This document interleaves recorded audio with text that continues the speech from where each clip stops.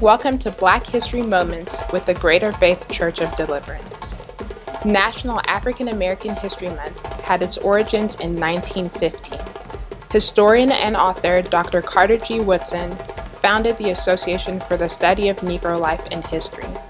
It was later President Gerald Ford who officially recognized Black History Month in 1976, calling upon the public to seize the opportunity to honor the too often neglected accomplishments of Black Americans in every area of endeavor throughout our history. During this month, we have selected 8 individuals and couples that have had an impact locally and abroad. Today, we would like to highlight one of those individuals. I was born December 19th, 1924, in New York City, New York. I was an American model and actress, noted for my vivid portrayals of strong African American women. I won minor roles in a few feature films before portraying Portia in the 1968 film version of Carson McCullers' The Heart is a Lonely Hunter.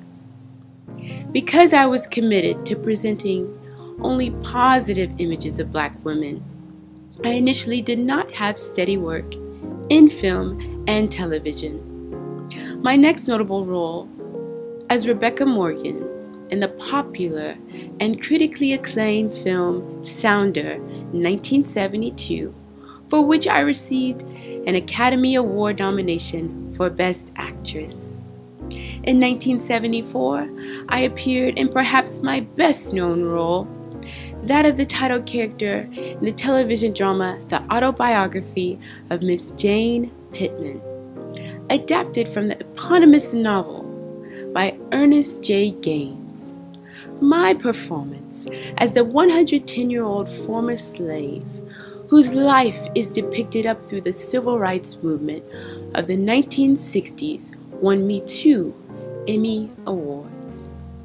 I have been honored by the Congress of Racial Equality, the National Association for the Advancement of Colored People, and the National Council of Negro Women. In 1977, I was inducted into the Black Filmmakers Hall of Fame. I was named a Kennedy Center honoree in 2015.